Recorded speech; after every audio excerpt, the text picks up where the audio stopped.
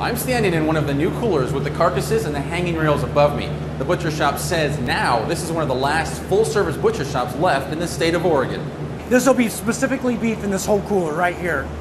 Then the next cooler you see will be shared by swine and lamb.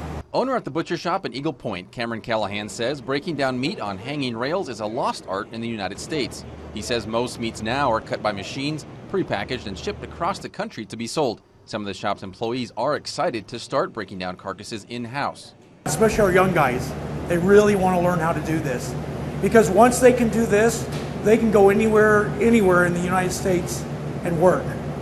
Callahan says the new system allows everyone to support local farmers who may not have enough animals to fill a truck to ship out of the state. Callahan says it will keep local animals local, feeding people here at home.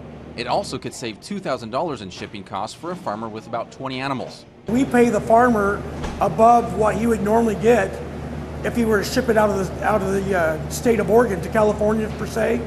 So we're actually paying the farmer more money and we're still making the same profit.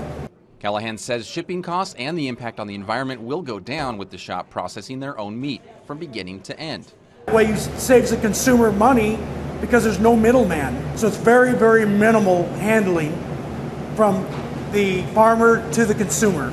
These are another example of how the butcher shop is trying to reduce its carbon footprint. Leftover meat scraps and bones from carcasses are used, part of their dog food program they've been doing for about 5 years.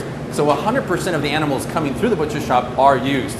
Covering your news in a 34-degree cooler in Eagle Point, Aaron Nilsson, News 10.